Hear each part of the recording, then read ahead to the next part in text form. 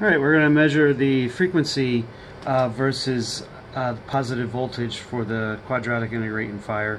Right now what I did is I set the oscilloscope to have 1 millihertz, so it's effectively 0 hertz, and the input you can see is actually negative. Okay, and when I bring the input up to minus 20 volts, it starts spiking. And what the reason why it starts spiking even when the voltage is below 0 is that there's offset voltages on the integrator that will start integrating whether you like it or not. But 20 millivolts is pretty good. And so then now I'm actually at 0, and the current frequency is 14 hertz.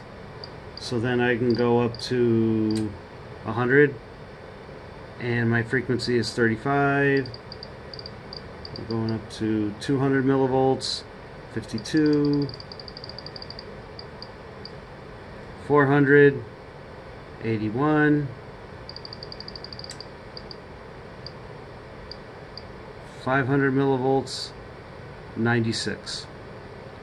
Now, yeah, Python would be great to automate this, except my oscilloscope doesn't auto scale below 50 hertz. However, if you knew what the frequency range was going to be nearby, which you could do based on your predictions, you could set the divisions and get it to work that way, right? Rather than just use autoscale. That Python program uses autoscale to get everything set up the first place.